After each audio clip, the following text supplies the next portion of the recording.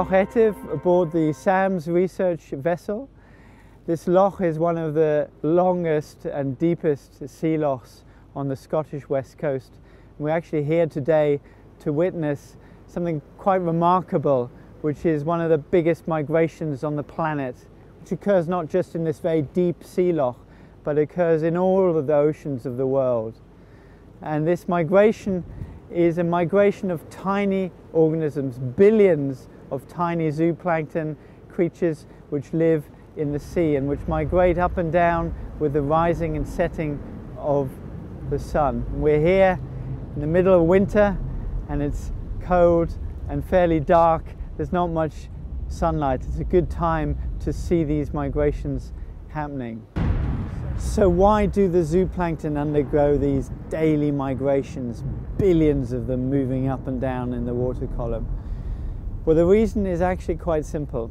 They move away from the sunlight because there are predators in the water. The zooplankton themselves are composed of sheep and tigers. There are zooplankton that are grazers.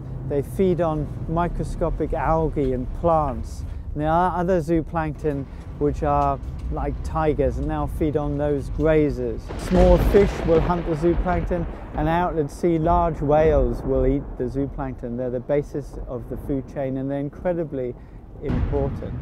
And they're all visual feeders. They need daylight to feed, and that's why as the sun comes up, the zooplankton migrate down into the ocean depths to get away from that predation. And our question was, well, what happens in environments where you have no day-night cycle? This may sound unusual to some, but if you go up into the Arctic, for 6 months or so, the sun sinks below the horizon. And there's no daylight, no solar daylight to speak of. And what happens to these migrations? Do they still exist? Are these prey still being hunted by predators? And our findings are that they are, but the story is actually quite different than what we expected.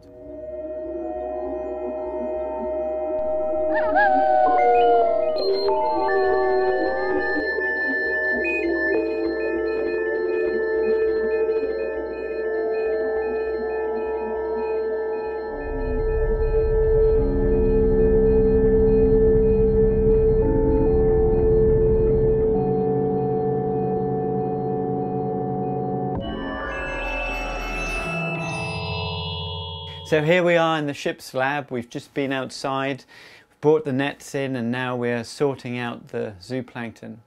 So what was this finding that we discovered in the data collected in the Arctic about zooplankton migrations?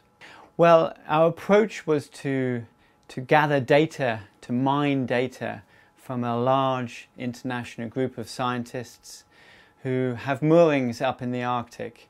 Moorings on the seabed with acoustic instruments on them.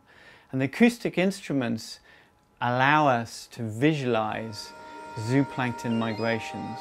The data that we used was massive, 20 years worth of data, cumulatively spanning 50 years. And when we mined this data, we found something which was hidden, and this was very exciting. There seemed to be a coincidence of migrations with moon phase. We discovered that the zooplankton respond to moonlight, and this was something that nobody had really expected.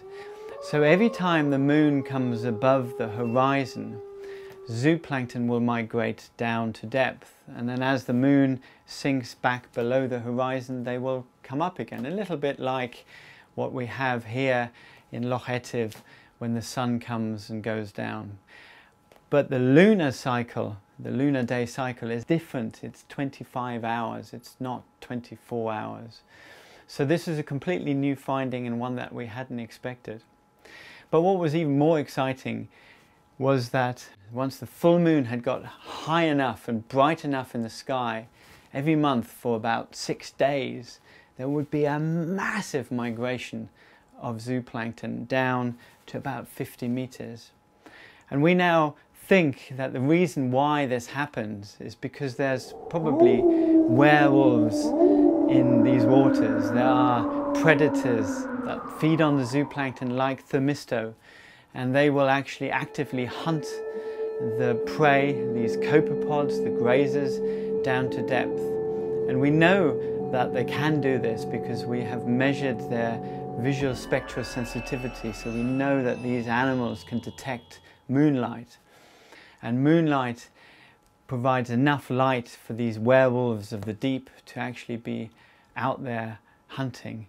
And the consequences of this are manifold. We know that zooplankton migrations move carbon from the surface waters into the deep, so they're very important for global carbon cycling. And we also know that zooplankton aggregations structure the patterns and migrations of other predators such as polar cod and whales. But perhaps most important is that we now have a completely different perception of the Arctic and the polar night, that there's a baseline, there's a different baseline. We'd expected there to be nothing happening at this time of year when it's incredibly cold and totally dark for months on end. And yet we now know that the moon drives these migrations, probably because of predators, which is incredibly important about making predictions for the future, where the Arctic is changing and where we have ice retreat. And effectively we will have more light penetration into the oceans. So werewolf migrations may become more dominant in the future.